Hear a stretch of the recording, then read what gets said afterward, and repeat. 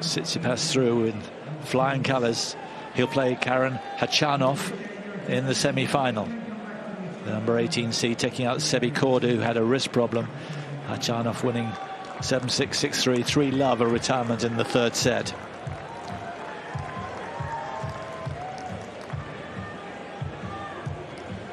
He knew it was tough. Forget the 3-zit scoreline.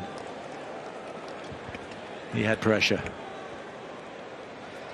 Is there pressure now with Jim? Stefanos, you were super fired up, and I understand why. That was a very difficult match. Even though it was 3 sets, he was playing some amazing tennis. What were the keys for you tonight to get the win?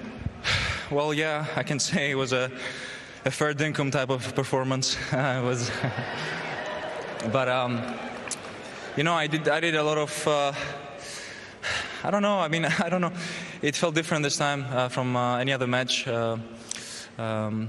But the most important thing at the end is that I found a solution. It was a very difficult 3-setter, one of the most difficult ones I had so far in the competition.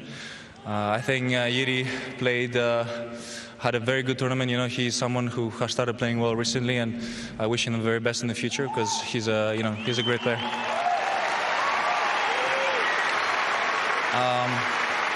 I had to deal with the ground strokes. They were coming off the racket from the other side of the court, much heavier, much deeper. So that was a task in which I had to really put my heart out there and, you know, give it my best.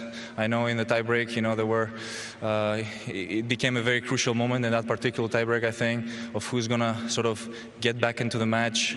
In my sort of, the way I saw it, it was, you know, that was my opportunity to really take a massive lead there, and I'm very happy with the way I closed the second set.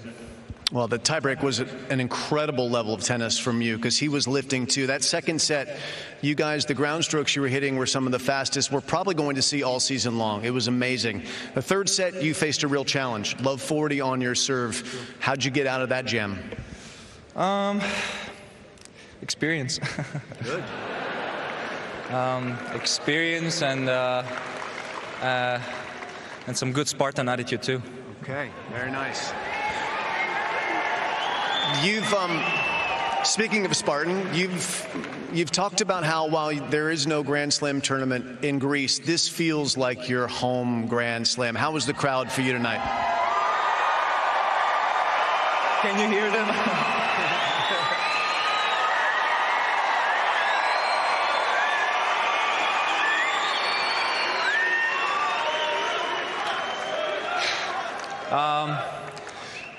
Yeah, I mean, Australia is such a great country. I like a lot of Aussie things, you know. One of my favorite actresses comes from Australia, Margot Robbie. I wish I can... Margot Robbie? Are you pitching right now? What's happening? Am I what? Pitching? Are you, like, you know, making an offer? What are we seeing here? It would be nice to see her over there one day. Okay.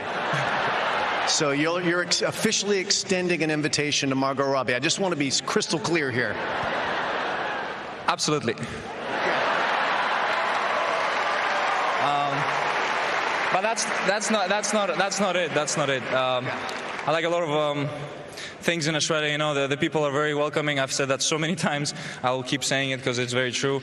I grew up in a place that is very similar in terms of conditions and lifestyle, and I find myself feeling home when I'm here because, you know, it's not too tropical and it's not too humid, and it's very, very much feels like home. And I know, you know, the French players have Roland Garros as their home Grand Slam.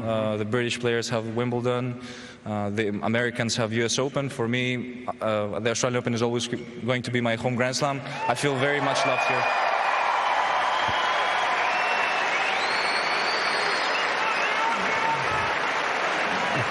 The other day when we got to chat out here, you made another pitch, not to Margot. This was to real estate brokers.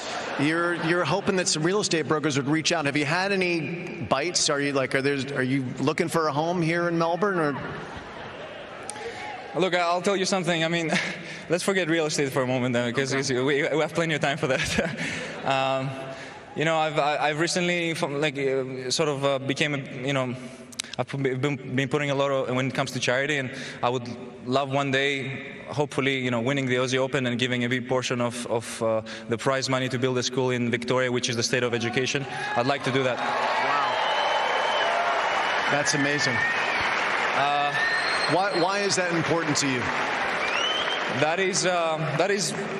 Let's put tennis on the side because there are much more important things in life, I believe. I saw that Victoria is the state of education, and that kind of, there's an idea for me over there that came to my mind, and I saw how difficult it is for a lot of kids around the world to go to school and get proper education, which is important because, you know, not all kids grow up privileged, so I would really like to give an opportunity to kids here in this state to build a school and provide them with free education and anything else. Yeah, that's amazing.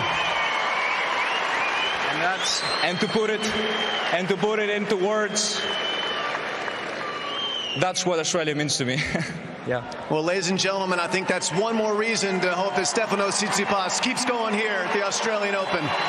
Fine performance tonight.